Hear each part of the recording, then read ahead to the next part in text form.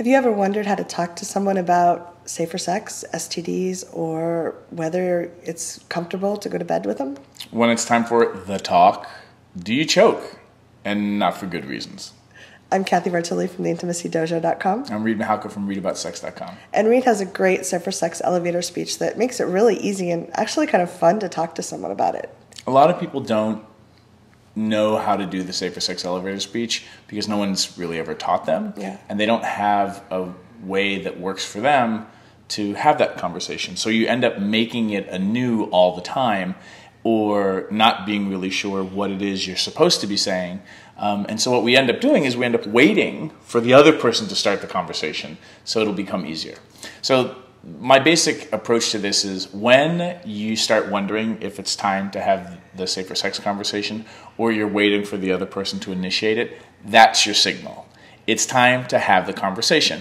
And what I would recommend is using, like a little template, which I like to call my safer sex elevator speech, as a means of how to do this. So when you have the confidence of knowing what to say, it's easier to start the conversation.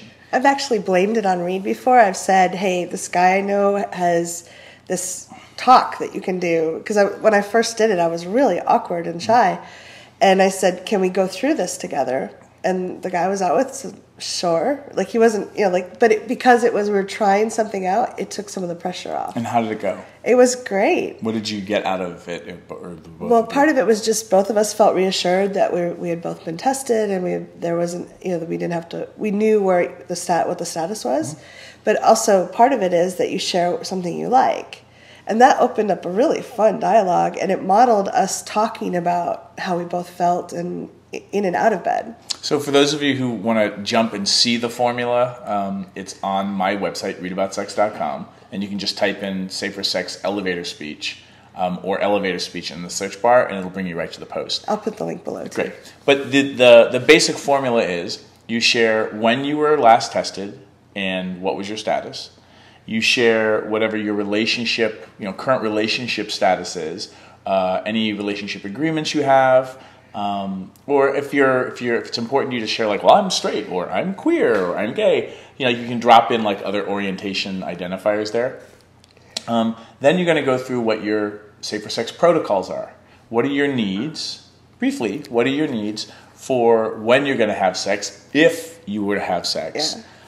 What's on the table, what's not, and what do you have to be doing for that to feel safe emotionally or physically? Condoms, no condoms, whatever those things are. Yeah, and it's not saying if you have this conversation doesn't mean you're going to have sex. It just means that you've cleared the deck so that if you decide to, it's really easy. Yeah, and then after you share what your safer sex protocols are, what I recommend is you share any kind of sexual information that needs to be updated, like since you were last tested. Maybe you had a condom failure, or maybe you got a vasectomy and now I don't have sperm. Well, technically you do, but that's a long story. Another video.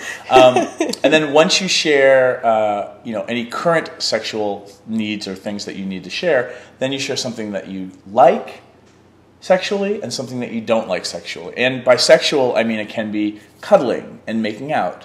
It doesn't have to be like boning.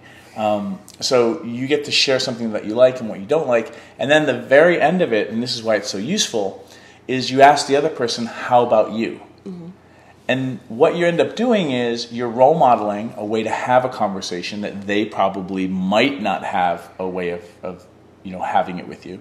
So you initiate it, you role model a way to have it, and then in me asking, how about you, what that person says back in the next 2 to 3, 4 minutes tells me volumes about where they are in their life, how good are they at using their words, do they know the kind of sex that they like, what their status is. So your safer sex elevator speech not only makes it easier for you to initiate a conversation that you should be having, it's a great assessment tool for the people that you're considering jumping into bed with. Yes. And I love that a lot of people don't talk to each other. People have been married for 30 years and never learned to talk to each other about what they like and don't like. So you're starting off right at the outset saying, let's talk about this stuff. Yeah, and so you're role modeling that it's okay to talk about sex, which also helps because that person might actually speak up in bed. Yes. A little to the left, a little to the right. Things that could be very helpful.